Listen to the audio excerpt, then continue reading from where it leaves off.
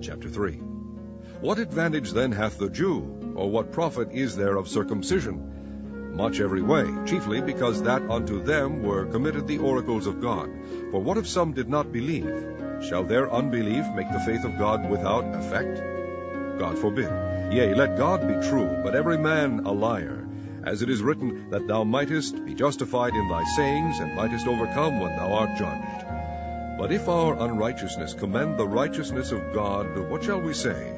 Is God unrighteous, who taketh vengeance? I speak as a man. God forbid. For then how shall God judge the world? For if the truth of God hath more abounded through my lie unto his glory, why yet am I also judged as a sinner? And not rather, as we be slanderously reported, and as some affirm that we say, let us do evil, that good may come, whose damnation is just.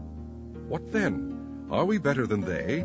No, in no wise. For we have before proved, both Jews and Gentiles, that they are all under sin. As it is written, there is none righteous, no, not one. There is none that understandeth, there is none that seeketh after God.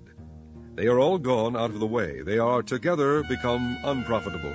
There is none that doeth good, no, not one. Their throat is an open sepulchre, with their tongues they have used deceit. The poison of asps is under their lips, whose mouth is full of cursing and bitterness. Their feet are swift to shed blood.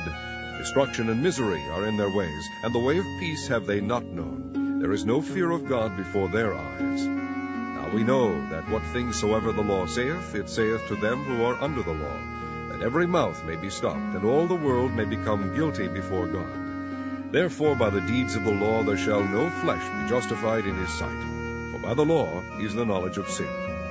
But now the righteousness of God without the law is manifested, being witnessed by the law and the prophets, even the righteousness of God which is by faith of Jesus Christ unto all and upon all them that believe. For there is no difference, for all have sinned, and come short of the glory of God, being justified freely by his grace through the redemption that is in Christ Jesus, whom God hath set forth to be a propitiation through faith in his blood, to declare his righteousness for the remission of sins that are past, through the forbearance of God. To declare, I say, at this time his righteousness, that he might be just, and the justifier of him which believeth in Jesus.